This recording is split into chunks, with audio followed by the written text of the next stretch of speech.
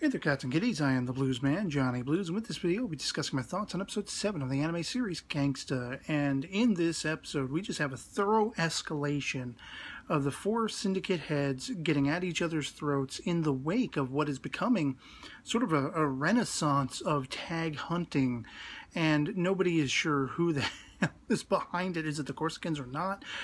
Is it one of the other families, that kind of thing, one of the other heads of the syndicates behind all of this? And you have very much anti-tag sentiments being bandied about within that framework.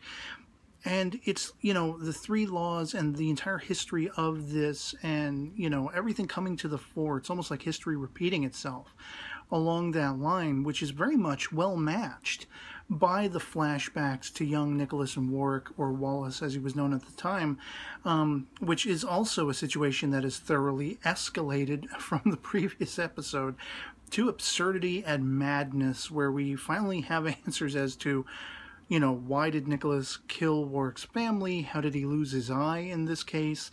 While I am a proponent of non-smoking and everything like that, staying away from that kind of stuff and supporting people who break away from it, who are already had at one time succumbed to it, I don't think I'd ever resort to actually taking a lit cigarette and busting out somebody's eyeball, And it's very intriguing how Warwick at the time reacted. He was almost acting defensively, and he was mad at what Nicholas had done at first, because this was his family. For all of that, turmoil he was suffering at the hands of his deadbeat, drunkard, abusive father, all that kind of stuff, it was still his family, it was still his blood and his kin and everything.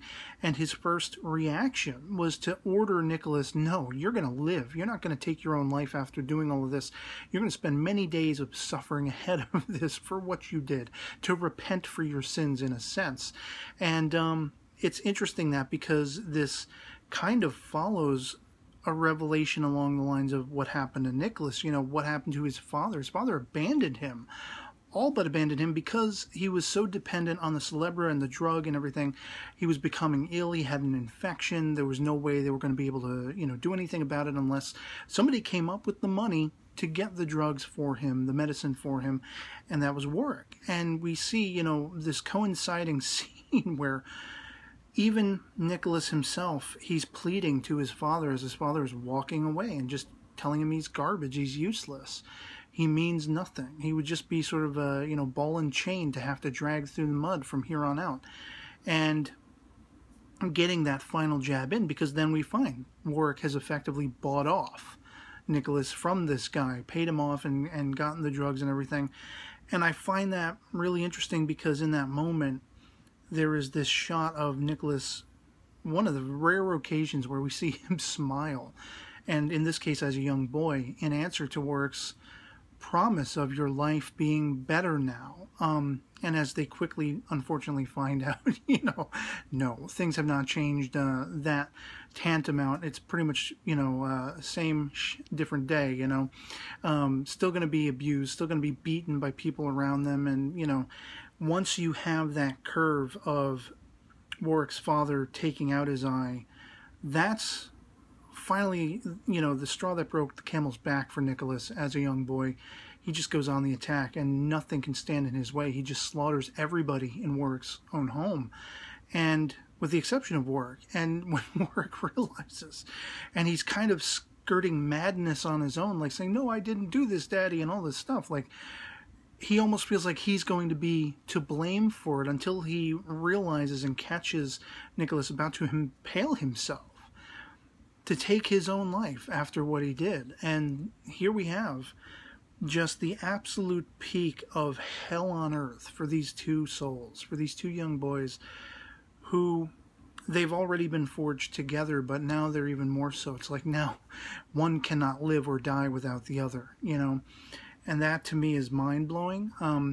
Coinciding with this, we see the modern relationships that both of them share between, at least Warwick, the burgeoning relationship between he and Alex, who is kind of trying to sort of be maternal in a way. Like, he's having nightmares about these past events, and she's like, he wakes up and she's, hugging him in bed and everything and saying, well, this is what my mother used to do. And she's trying to be there for him the way he was for her, in a sense. I don't necessarily feel that there's any sort of attraction or sexual thing going on there. It was simply, you know, I want to thank you and I want to comfort you the way you have tried to do for me. And we see that, you know, she's not in the clear. She's still going to Theo, and he's prescribing like relaxants for her, and, you know, asking her about, have you still been seeing visions? And if you're going to still resume your job as a prostitute, beware of stress and how you can have relapses of these hallucinogenic visions and such. And I love the fact that when she goes to, like, thank Theo, the only recompense he wants is for her to stop by every now and then and, like, make up some candy with Nina. And Nina is a character that just comes to the fore. I've seen fan art and Googling images of the characters of this series where there is a closeness depicted between Nina and Nicholas that we haven't thus far seen in the series.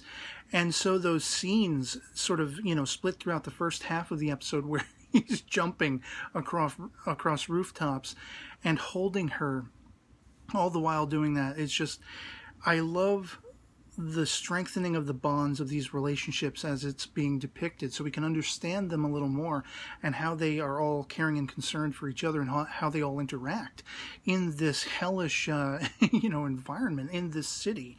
And the idea that, you know, with Doug, he's kind of afraid of Nicholas, rightfully so, but at the same time he kind of admires him. He's kind of perturbed by him because he didn't understand he was deaf and all of his words were getting lost on him and all that kind of stuff. And that they have kind of similar backgrounds from the you know, South End and West End, or whatever they were calling it. And Doug feels like kind of taken aback when he finds out that in Nicholas' case, he's the only survivor of this South, whatever it is, South Point or whatever it was, that he's ever heard of or encountered. And that says to me, that's some big doings, you know. Nicholas, I like how they kind of refer to it, I think it's the cop guy whose name escapes me off the top of my head. I think he's like, oh, Chad. He says something about, well, what? You don't admire your fellow rogue, their rogue tags or whatever it is.